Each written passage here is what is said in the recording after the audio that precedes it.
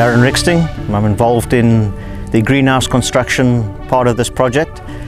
We're using a crew of 25 local staff to build this project, including 6 ladies that are involved here. I'm just here as technical assistance for them. The project consists of 2 parts of the greenhouse. The nursery, which is behind me over here, is going to provide the small plants to this part of the greenhouse, this main production area.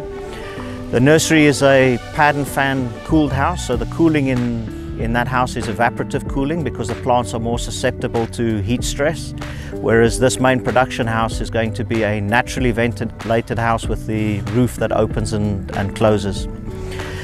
It is a reticulated system, so we're trying to save all the water that we can, so all of the water that is drained through the plants is going to be recovered and sent back to the pump room, and the pump room is going to be the heart and soul of this project. All the fertilizer recipes and everything will be computer controlled inside the pump room and planted out into here. So the nursery is only 1,000 square meters, whereas the production house is 10,000 square meters, and that's because the planting density in the nursery is much higher here.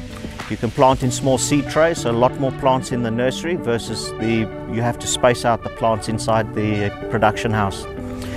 The house that we're building here now is a trellised house. It can take any of your trellis crops, which is your peppers, your tomatoes, your cucumbers, any of that kind of crop. But you can also then grow on hydroponically on other crops, whereas I believe that they want to grow carrots here in this project. So I say it's hydroponics.